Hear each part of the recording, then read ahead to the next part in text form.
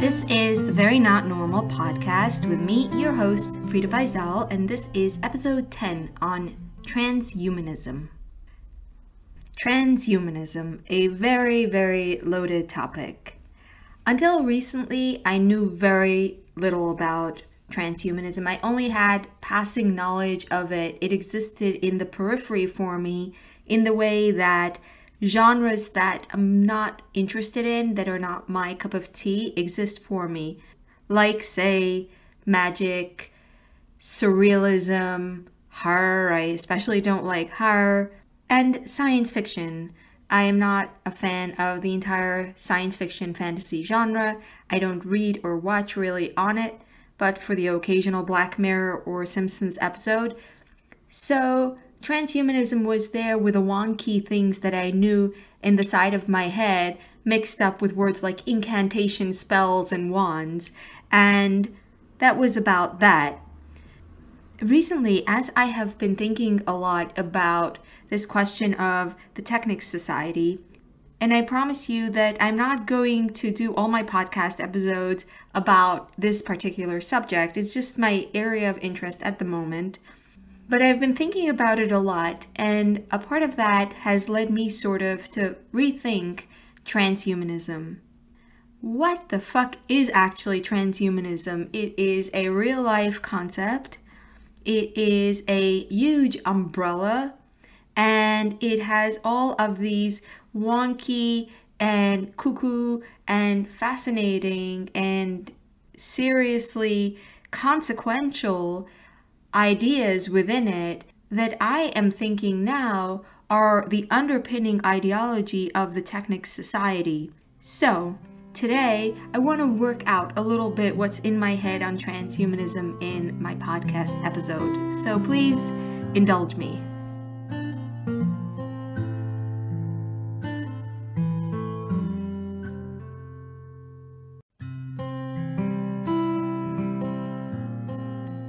Transhumanism is the large umbrella of different ways that people believe that technology is going to improve the human condition, help humans evolve in a direction that will enhance our lives and help us as a species survive, as well as all the ideas that see humans as potentially becoming so much smarter, more efficient, more beautiful, more perfect, more healthy, and more advanced, that is to say, with partial or complete integration with machines, to propel ourselves as a species to a whole new landscape. In fact, to even solve death. Transhumanism at its apex is the promise of the perfect utopian life that is immortal and without suffering. Before I talk about my own way of interpreting all this, I want to try to be a little neutral as I give you concrete examples of what the transhumanist ideology is comprised of. There are some very popular specific ideas in which huge amounts of money have been invested in order to try to bring these ambitions to fruition. And in order to give you a little taste of that, I'm going to read to you from Lifeboat, a website that is also somehow related to the transhumanist agenda. And there I found a blog post with the top 10 transhumanist projects, and I will read it to you starting from number 10. Cryonics. Cryonics is a high-fidelity preservation of the human body, and particularly the brain, after what we call death, in anticipation of possible future revivals. In other words, cryonics is freezing a body, and the transhumanist ambition is to revive the body eventually. Virtual reality simulation will become the preferred environment for work and play. Pretty soon, the main obstacle to truly immersive VR will not be the visuals, but the haptics, our sense of touch. To fool our senses into believing haptic technologies are conveying the real thing, the frame rate needs to be significantly higher than for visual technologies. In other words, the ambition is for virtual reality to become completely synonymous or to be as gratifying as physical reality. 8 is gene therapy. Gene therapy. Gene therapy replaces bad genes with good genes, and RNA interface can selectively knock out gene impressions. Together, they give us an unprecedented ability to manipulate our own genetic code. Space colonization is number 7. Space colonies will become necessary to house the many billions of individuals that will be born in the future as our population continues to expand at a lazy exponential.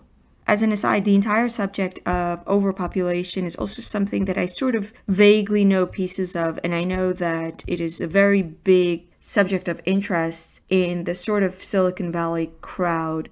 Space colonization, I suppose, is the answer to that existential angst, and I think overpopulation and eugenics are a whole different subject that one day I really will need to read up about.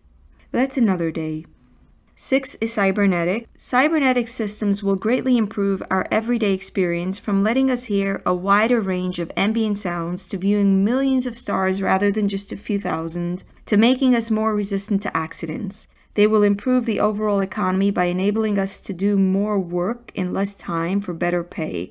In the long term, enhanced humans may get a bigger portion of the economic pie than unaugmented humans. So this is the ethical quandary. Okay, moving on. Number 5, autonomous self-replicating robots. Why do manual labor when the robots can do it for you? Self-replicating, okay, I think this is self-explanatory. You know what the self-replicating robots are. They make other robots of themselves. And a landmark NASA study, Advanced Automation for Space Missions, found the robotic self-replication is just a matter of engineering, and that no fundamental theoretical breakthroughs are needed. Number 4, molecular manufacturing. If self-replication is the holy grail of robotics, then molecular nanotechnology, MNT, is the holy grail of manufacturing. Molecular nanotechnology would use a massive array of nanometer scale actuators, I don't know, I have no idea how you pronounce this, to manufacture macro scale products with atomic precision. The concept is nanofactory. In practical terms, the creation of nanofactories would mean that practically everything could be made out of a diamond. Motors would become so powerful that a cubic centimeter would provide enough torque to propel a car. Medical nanodevices could heal wounds and repair organs without the need for surgery. And air-suspended nanodevices, utility fog, could be configured to stimulate practically any desired object on demand. Number 3, megascale engineering. Megascale engineering refers to building structures at least 1,000 kilometers in length in one dimension, such as a space elevator, global castles, or Dyson sphere. With a self-replicating robotics above, the production of such large structures could be done largely by autonomous drones. Number 2, mind uploading. Mind uploading, sometimes referred to as nanobiological intelligence, centers around the controversial proposition that cognitive processing can be implemented on substrates other than our current neurons. In other words, our brain activity can be transferred onto computer bytes, O's and 1's. It appears that our minds are defined more by the information pattern they embody than the particular hardware they are implemented on. And here the term hardware is used as synonymous with a brain, I suppose. And further on they say, people don't want to think that they're just data structure being implemented as computational automata on biological neurons, but it is hard to think of it any other way. Once we dismiss the possibility of an immaterial soul, we must acknowledge the mind as a material pattern implemented in physical configurations, and if other substances aside from our current neurons can meet the requirements for these configurations, then there is no reason why intelligence and consciousness could not exist on another substrate. In other words, what they are talking about now is the fundamental philosophical question, what is the mind? And the material position which underlies transhumanism is that our mind are simply the activity of our brains, and if you move the activity onto a synthetic surface, then you can replicate the brain. And the number 1 they have, the final one, is artificial general intelligence, and they say that it is strongly likely that AI is possible. Thinking, feeling, imagining, creating, communicating through synthetic intelligence with conscious experience. Okay, I read to you the 10 most ambitious projects of transhumanism, and then I took a 5-minute break for a car outside my window to honk, 5 consecutive minutes of honking. And I think I'm finally rid of that and I'm back. So, all of these big, huge ideas. We're going to live forever. We're going to unfreeze ourselves in 500 years. We're going to feel no pain. We're going to be smarter and more beautiful. And you have no idea. We will feel things that we could never imagine. Okay, great. Transhumanism itself is not just these movie-esque concepts. We might argue that the here now is transhumanistic. The entire response to COVID-19 has been fairly transhumanist. It has been the artificial technological avenue instead of relying on the natural avenue. Because transhumanism involves any technology that enhances human existence. In fact, the Wall Street Journal ran an article titled, "Looking Forward to the End of Humanity, COVID-19 has spotlighted the promise and peril of transhumanism, the idea of using technology to overcome sickness, aging, and death." And I think indeed, COVID-19 has brought transhumanism into our lives more and more. We still can't live forever. We're not adding on to ourselves some synthetic arms and limbs, but we are now thinking differently and we are responding to life's challenges differently based on the transhumanist ambitions. That is the part that I am interested in. The part that is about, I don't know, living in the cloud for eternity is, how should I put this in a way that will sound, I don't know. I think it is unhinged and pretty ridiculous, and I don't know, should I tell you how I really feel? There are so many problems with all of these ambitious projects which rest on the flimsiest of ideas and seem to confuse what is doable in movies with what we have any indication of being doable in the world, and which also seems to think that just because some technologies were invented in the past, therefore all of the transhumanist things will happen in the future. And it's a little like a little kid in his cardboard box convinced that it is going to fly. And you know, I'm not going to argue with that little kid. The box is not going to fly. But all of these ideas are sort of so ingrained in our conversation, and there's so much burden of proof on those who think it is absurd.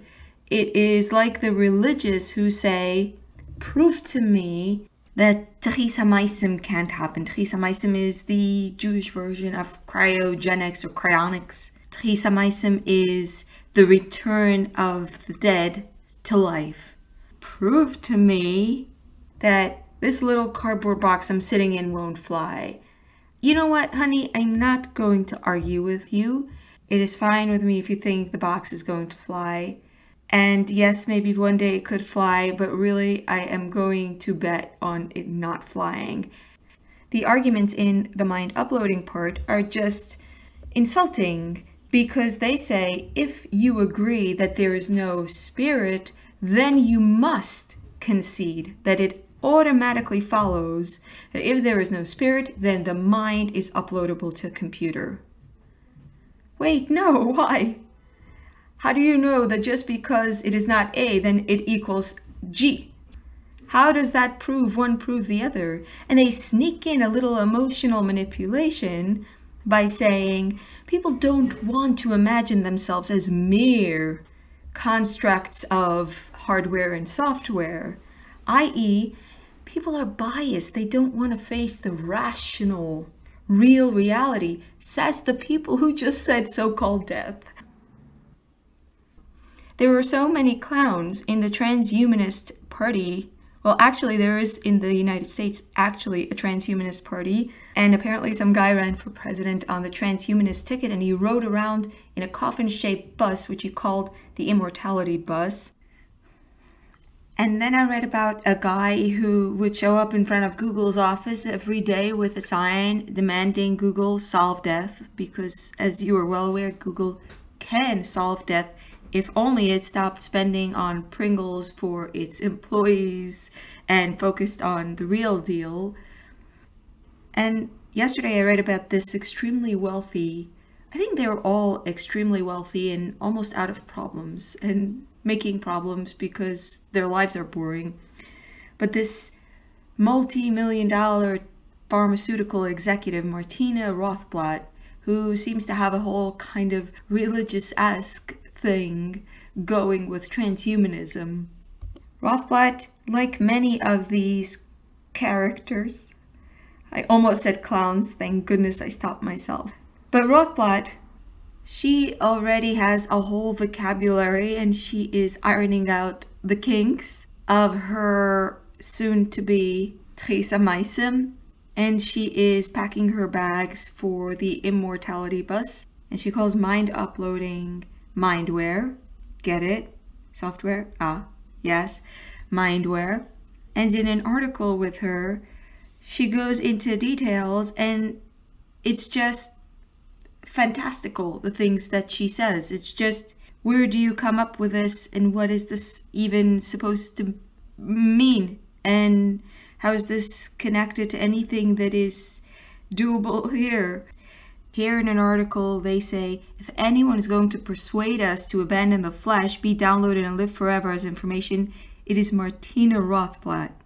Rothblatt says, there will be human error and computer glitches. There will always be error. In the flesh, people have odd experience with their own biochemistry that makes them who they are, somatically induced or inherited. Uploading will have its errors, manageable errors, and that is part of the things that will keep the uploading human. No, honey, computer glitches, bugs are not the way you keep things human. I am so sorry to break it to you. We are not yet following you on the immortality bus. And here's more plans for your mindware soon to come. People don't need to be in one place or one machine, she explained. People can exist in many places and float. Float, okay. We shall procure hand tubes ASAP. Also, so you know before you hop on the bus that there's going to be an option to experience life analog or digital. We got that one worked out. Here are more details. It's not a one-size-fits-all thing. Some people would use uploading just for storage. What would they store? Okay, other people would want to stay digital. Some people would want to move back and forth. The first person to visit Mercury will do so uploaded into hardware that can survive that environment. For sure, some people would use it to do certain things and then return to the flesh. It isn't necessarily an all or nothing thing. And that's one of the things that demonstrates the humanity of the whole project. Yep. Okay, further on the humanity, she has evolved a visionary idea she calls transhumanism, B-E-M-A-N-I-S-M, a philosophy that supports transitioning to view of ourselves as unique patterns of thoughts, beams, rather than as bodies per se, and consequently accepting of a one mind, many instantiations society. One mind, many instantiations. Let me push my glasses up to my face so I can understand this. How the hell are humans compatible with one mind, many instantiation? What are you talking about? One mind, many instantiations. Just hocus pocus words. When you hear words that sound fancy, don't fall for them. They are supposed to make you be impressed. It doesn't mean that they are saying anything. How can humans be many instantiations? In what world is there such a concept? What relationship does that have to anything outside of floating Mercury cyborgs? All of this floaty, mindware, uploading, downloading, singularity in the cloud language is very spiritual, flatty body up there, and it has a religious feeling. It has that feeling of the ultimate salvation and hope. And I say this with no disrespect for religion. I think the world is sufficiently complex and ambiguous that I respect that other people find religion to be a very large part of their worldview. But the irony is that this worldview is proposed by these so-called atheists, these extreme rationalists, these people who are pure logic, who will be very offended if you ever say they have a religion, because God knows they never believe anything stupid, and they are the kinds of atheists, we know the breed. They are whatchamacallit, they are so convinced in their belief of disbelief that it is a little dogmatic altogether anyway. I know many religious people that are extremely open-minded and many non-religious people that are as narrow as a tiny waistline. Now I'm thinking about tiny waistlines and I'm distracting myself. I wanted to talk about the religiosity of the extreme wing of transhumanism. There are very interesting stories out of this culty Silicon Valley, and often they reflect both the fervency of the belief, the insularity, the conviction, and also the theological parallels to other religions.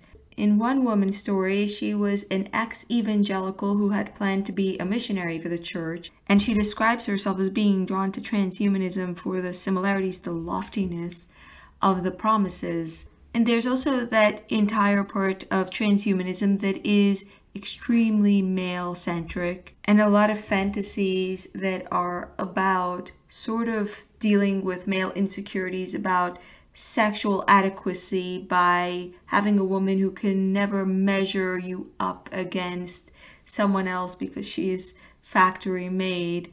All of these themes that we see in movies. Pop Culture Detective, who is a YouTube cultural critic, has a very good video called Born Sexy Yesterday, in which he takes these things apart. All of these reflect that there's a lot to be cynical about with these vague things of transhumanism, which when you look up close is a lot of dogma, superstition, biases, hubris, appetite, endless appetites, a kind of gluttony, nihilism, cynicism, so much cynicism. It's just, That's all I could really say. But see, I wouldn't waste a lot of time reading about these characters, or at least I try not to indulge myself because I feel like it's a red herring and I don't like to get busy with cuckoos. I feel like it's a part of our flashy culture that distracts us from the larger picture. And the larger picture of transhumanism is so much larger than those who are actively planning for the singularity. It is so much larger than asking yourself, what supplements can I take so that when my body is defrosted in the cryogenic lab, then I will be able to operate functionally. The ways in which it affects you and me and us, everyday mortals who will not live to eternity, are similar to the ways in which Christianity affects our culture at large. Even though I might be Jewish, we are all affected by living in a Christian nation, or at least whatever remnants of the Christian culture there is. Now I think we are much more predominantly techno-oriented. And this trickling down is the part that is relevant to me, and that is important to me, and that is alarming to me. Because without ever consenting to it, our lives are being remade within the vision that seems ideal to transhumanist ideology. I'll give you an example. Let's take virtual reality, number 9 on the lifeboat list.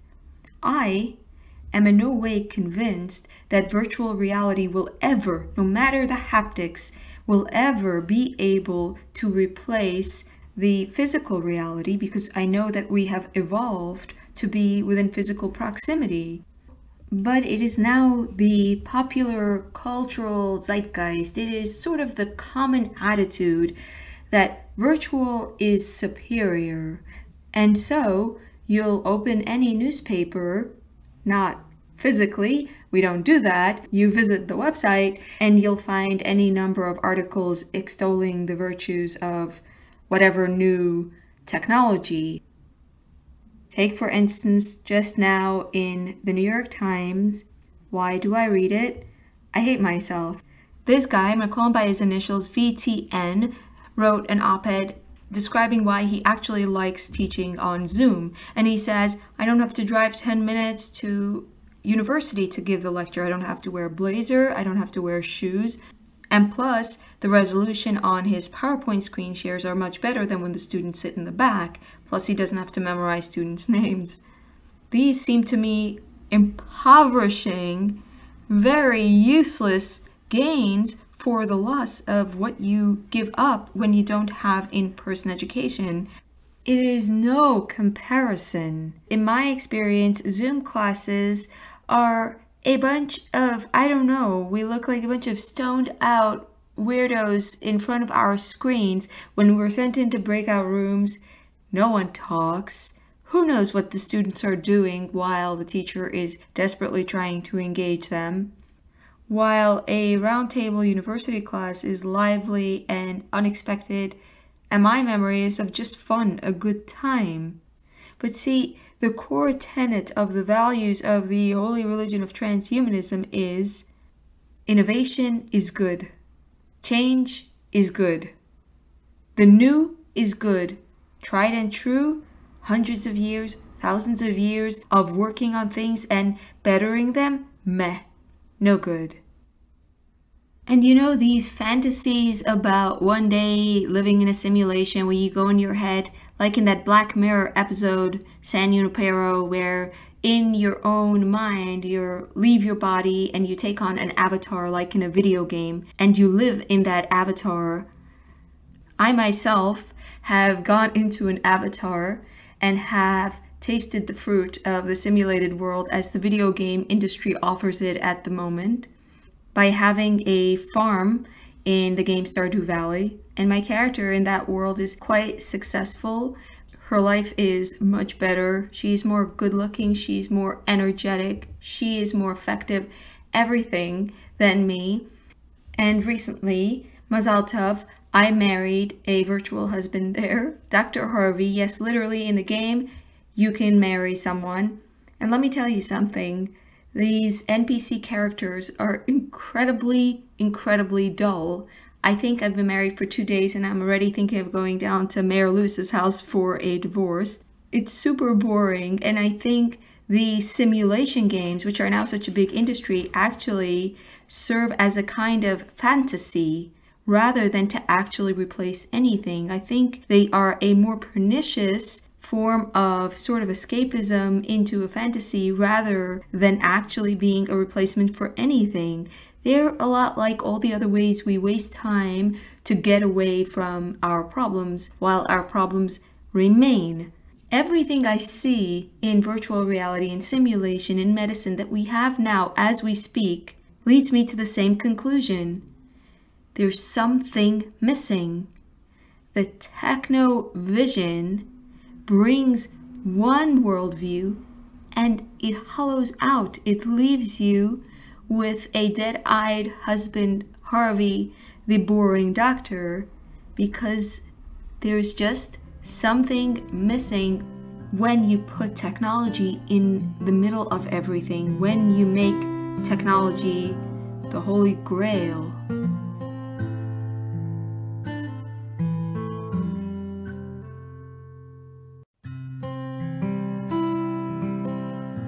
For me, the most startling part of this ideology is the concept of the mind uploading and its implications, because to upload a mind to the cloud is to say that our minds are essentially machines, and in fact, this is what transhumanists believe.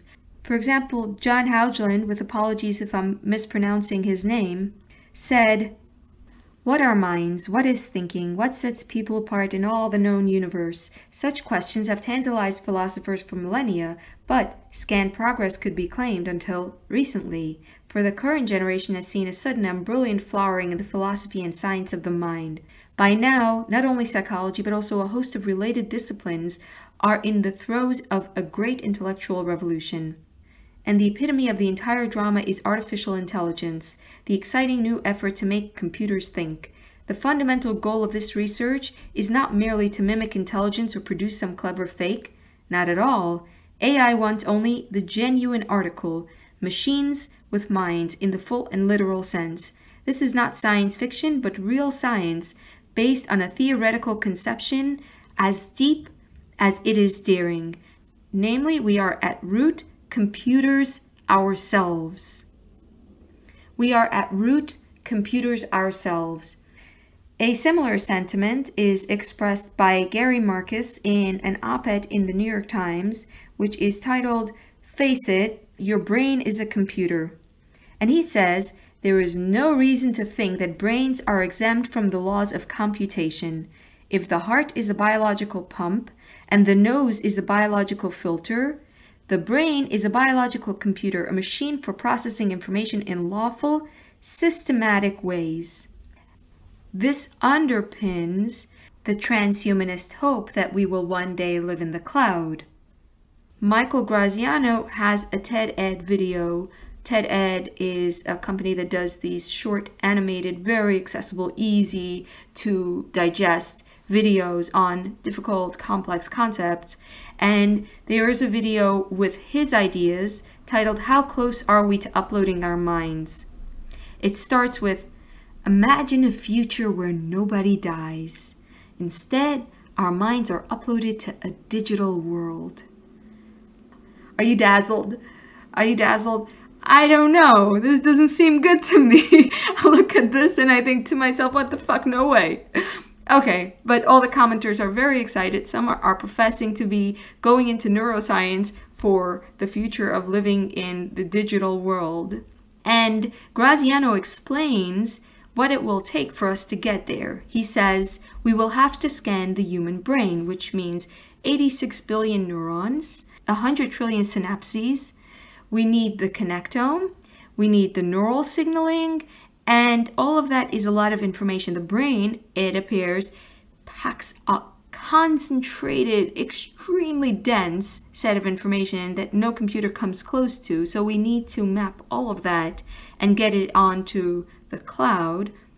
So once we have all the mapping, we turn it into computer code, we put it onto a floppy disk, and we boot up the program, and voila, you are living inside a computer trapped forever. Enjoy paradise.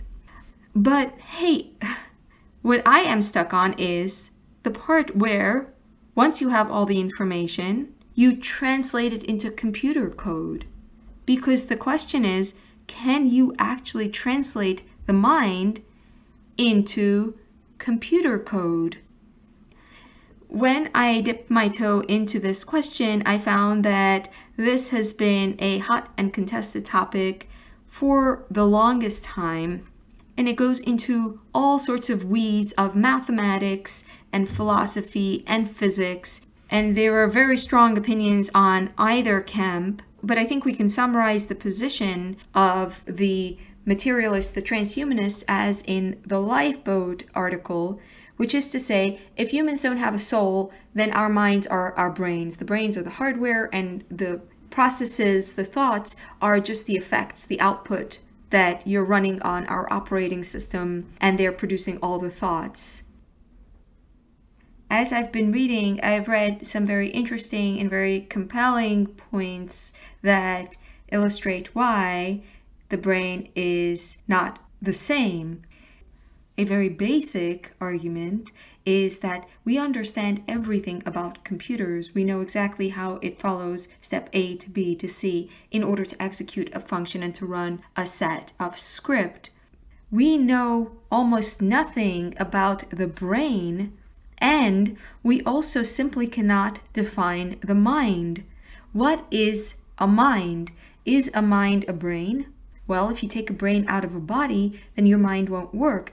You won't know what to think if your eyes don't see something, if your ears don't pick up the sensory information that I am transmitting now to you, then you won't have that data in your brain to stimulate great thought. And that all is simply the mind-body question. There is also the question of the environment. We know from feral children, children who are raised in the wild, that they grow up with damage. We know from children who are raised without physical contact that they grow up with terrible problems. And we know from people who are put into isolated rooms in the dark with sensory deprivation, where they don't see anything, they don't hear anything, that the brain starts to hallucinate. In other words, the mind malfunctions as a result of being removed from its environment, not only the brain. So what is the mind? We don't even know that. So this makes it a comparison between two contestants, of which one is completely mysterious. In a very interesting column by Sandra Emmett and Sam Wang in the New York Times, they wrote about all the problems with the comparison by saying, our colleague David Linden has compared the evolutionary history of the brain to the task of building a modern car by adding parts to a 1925 Model T that never stops running. As a result, brains differ from computers in many ways, from their highly efficient use of energy to their tremendous adaptability. In fact, no matter what artificial intelligence is able to do, we don't know, and we are not anywhere near knowing, that we will ever be able to make operating systems think. Simulating thinking is not the same as actually thinking, and we don't know that they will ever be able to think. We don't know what consciousness is, so how would we know that machines would ever be able to reach consciousness? But furthermore, the way humans process memories is not in a file in a specific location, but rather it is in some haphazard way. We know that different people will remember different things, and we remember partial things, and our memories work in a very strange, non-linear set of cause and effect, where you remember suddenly a smell and a partial thing, and where our memories can be sort of overwritten. All of these reflect the very fundamental difference between the brain and the computer. There are other very interesting ways of framing the distinctions, for instance, talking about blind spots, because we've evolved to problem solve and to survive and reproduce, to put it crudely. We have some extremely irrational tendencies, and we have very strong blind spots. We have a very hard time seeing things objectively because we bring a lot of bias to things. This is something that a computer would never have a problem with. There is another very interesting article that also takes apart some of the differences. This one is in The Guardian by Matthew Cobb. It's titled, Why Your Brain is Not a Computer. He is saying, although it is often argued that particular functions are tightly localized in the brain as they are in machines, this certainty has been repeatedly challenged by new neuroanatomical discoveries of unsuspected connections between brain regions, or amazing examples of plasticity in which people can function normally without bits of the brain that are supposedly devoted to particular behaviors. But I think most importantly for me is that we think of our minds in computers because we think in metaphors, not because it is actually the same, but because analogies are how we communicate. We, in all parts of our lives, use analogies in order to be able to express something. I recently read that if you don't have words for an idea, then you can't even think it. And I think this is true. And I think this means that we have a lot of words for the parts of our brain that are similar to computers because we have a lot of metaphors. Humans communicate in metaphors all the time. And since I've been reading about this topic, I find that I use a ton of computer metaphors to describe my own mental states. I need to process, or they're hacking my brain. I'm talking about attention hacking, or I'm crashing. The history of a metaphor is, I think, the most illuminating part. We have relied on metaphors always to understand ourselves. Pierre Bourdieu said that the mind is a metaphor of the world of objects, which can also be turned around. The world of objects around us become the metaphor through which we understand the mind, which is to say, whatever we have is that which we are then able to use to understand things. So, for instance, in our ancient days, there's the Jewish folklore of the Golem of Prague. The Golem of Prague was this creation of the Mazel of Prague in Prague, Czech, And this story is placed at about year 1500, 1600, when the rabbi wanted to protect his Jewish community from blood libels and anti-Semitism. He therefore summoned a golem, a klutz, a statue, a stupid dummy to life, which, when he was infused with the magic of life, was able to walk and talk and go out and defend the people. This golem, which seems to be a precursor to sci-fi ideas, was made of the elements of life: fire, water, air, and earth. The fire and the water and the air were the mystical inspirations, and the golem itself was made of clay because that was the earth. Why would anyone think that you make living beings out of fire and water and earth? Because that's what people had around them, and that they could use as a metaphor to understanding everything else. So they projected fire, the properties of fire, the properties of water, for instance, on the nature of human beings. There are so many examples of how metaphors were employed all through history. The thing about metaphors is they are helpful, they are necessary, but they are limited. In order to really understand something, you actually need to study the thing itself. You can't study the comparable thing. You can't study fire and then understand how the golem lived. And so you can't study a computer and understand how a brain is. There have been examples of metaphors which are very interesting. For instance, Sigmund Freud revolutionized psychoanalysis at a time that the steam engine was the dominant metaphor of the day.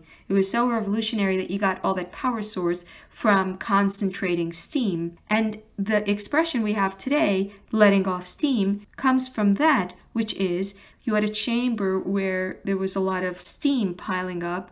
If you didn't have a release valve, then the chamber would combust.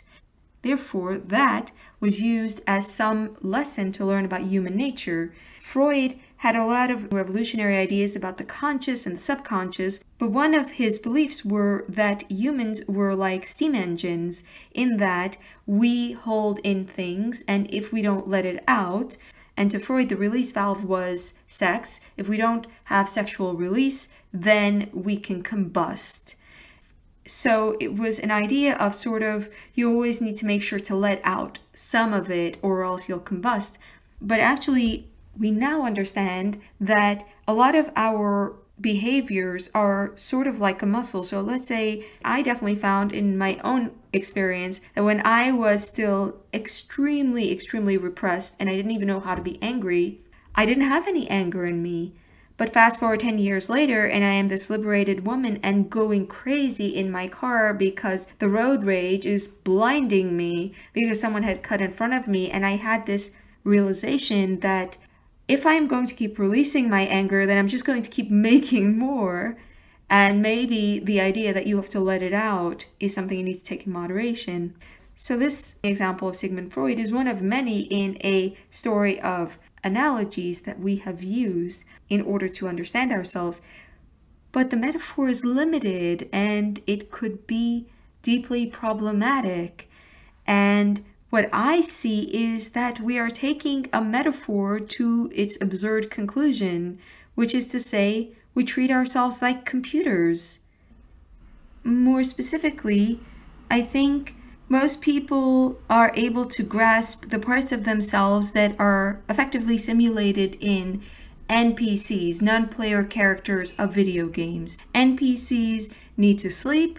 NPCs need to refill their energy bar. NPCs need to have a number of hearts in order to feel love. So my betrothed, Mr. Harvey from Stardew Valley, he was convinced to marry my character by being gifted X number of spring onions and wild horseradishes that I have been foraging all over the game map. And when I fulfilled all the numbers of executed functions to show love, Harvey agreed to marry my character.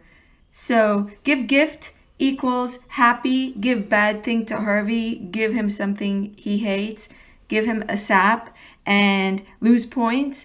But that's the extent an NPC can do with a relationship. And there are major problems with this. to take one. The other day I was playing, and in the game you must be in bed at 2 o'clock in your virtual bed in order for you not to faint and then be picked up by the ambulance, which charges you a fee for the medical service. So I was very rushed because I was still busy and it was late, so I ran into another player's house to sleep. Harvey, my new virtual husband, was asleep by himself, and in the morning I rushed over to see what the game would tell me for having slept in someone else's house, and Harvey was on the porch and he said, "It was so nice to watch you sleeping so peacefully." Harvey, I'm afraid, is not quite the same as a human husband. I think we just cannot capture in a program the nuances of infidelity and passive-aggressive behavior and betrayal and so on. Okay. What are the consequences on you or me, not on Ray Kurzweil and Martina Rothblatt or whatever transhumanist? What are the effects on ordinary fleshly creatures of the Homo sapien family? What is the effect on us of the belief that we are actually computers? I'll tell you what, it has very, very practical consequences. For instance, all of how education is now shaped is like one big algorithm, a gamified system of scores, numbers, and broken down components for different grades, all of which equal together the student's performance. I think that the entire push by teachers to teach online comes out of this philosophy, because they say, what am I? I am a programmer for little children. I am supposed to program them to read, to write out script, capital and lowercase letters. I am supposed to produce in them these measurable outcomes. And just like any other programmer, there's no reason why we can't do that remotely. If you think that it is more efficient, now that is something that we think about when we sign up our children for education. How efficient are you? And it is more innovative. Now, there is something that you are dying for. What is better than innovative? Innovation is everything, but also innovation has absolutely no relation whatsoever with psychology. It is in no way informed by years and years and years of people who were very smart throughout history. There have been very, very, very smart people who have been asking the questions of how can children best be raised to be well-adjusted, thriving, only moderately damaged people in the larger world. Innovation checks that all out with the introduction of teachers sitting at home and producing little pupils who, yeah, they can read and write, they have been effectively programmed, but there's a lot that is being left out in your very limited purview of what qualifies as a desirable outcome. Just looking at my son's creative writing has been very, very eye-opening, fascinating, because he actually learns to write in an algorithmic way, the way you would teach a program to execute a function. The teacher says, take this book of essays, pick one essay, and find a rhetorical device, and write a single paragraph with quotes and a description of the rhetorical device. Very easy. You get a list of rhetorical devices. You look at the single essay. A computer can actually do that. The next week, she made them do the same thing. The third week, the same thing again. Now they had 3 paragraphs, and she said, guess what? You're going to take these 3 paragraphs and put them together into a single essay. Add to it an introduction, add to it a conclusion.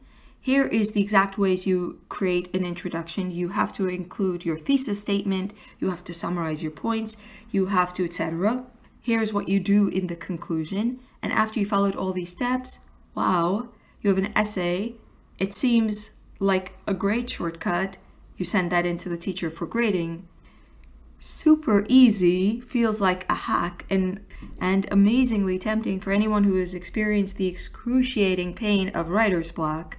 But that essay will never capture creativity insight, ingenuity, left field thinking, surprises, sarcasm, humor, the entire cocktail of what makes writing, what makes art. He's learning to do something that will make things easier, but will never capture actually what writing is really about. And see, what really frustrates me is that people don't even get it. They know it. They feel it. They have an instinct that there is more, that maybe there are things, there are needs they have that are primal. But because there are no words, because we are hammered into our brains again and again, efficiency, innovation, the new, the algorithm, the systematic and the breakdownable, there are no words for us to talk about it, and hence for us to know it, for us to be able to validate and articulate and envision something that is more in line with our psychological makeup. Transhumanism is driving a value system that leaves me without words, without an ability to be understood. But today, I'm going to leave you on a upbeat note, because this is episode 10. I've been very much enjoying doing the podcast. I don't know how long I will keep doing it. I have no idea, but it's been very interesting to me. And I feel very grateful to you who have been listening, and especially for those who have been supporting me, and just for your open-mindedness and letting me say things that I always feel a little nervous saying. So here's my little surprise for you. The New York Times has a special piece titled "The Perfect Valentines? A Math Formula." Subtitle: "Nothing says I love you like a customizable algebraic equation." Isn't that a fact? Nothing says I love you like an algebraic equation. See, I think my marriage with Dr. Harvey still has maybe hope. Meet Zeus. Zeus is German for sweet. In Yiddish it's Zeus. Zeus is an interactive widget that allows you to tweak the algebra and customize the heart to your soul's delight. Zeus is literally an image, a 3D image of a heart, which you can change by moving 3 sort of levers. So I am changing mine at the moment, and I'm making the heart a little deeper, and you can make it larger or smaller. And then you get the algebra, which you're, I think, supposed to tweet out to your love. So this is a love that expresses uniqueness. My unique love has just been captured in a formula, and it's very, very amazing. I'm going to express to you, my listener, my absolute adoration and gratitude, which I'm sure you will appreciate, because it goes like this: x to the power of 2 plus 1 plus b times y to the power of 2 plus z to the power of 2 minus 1. And that whole part you need to do to the power of 3. Then minus x to the power of 2 times z to the power of 3 minus a times y to the power of 2 times z to the power of 3. So, there. Now you know how much I appreciate you.